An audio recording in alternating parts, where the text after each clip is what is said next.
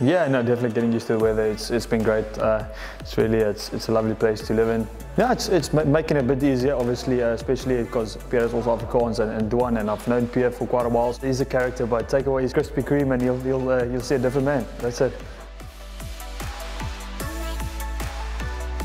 Playing in the Champions Cup, it's a good tournament playing, especially to obviously play against good guys, good players, and yeah, it's always nice, especially running up with the boys as well.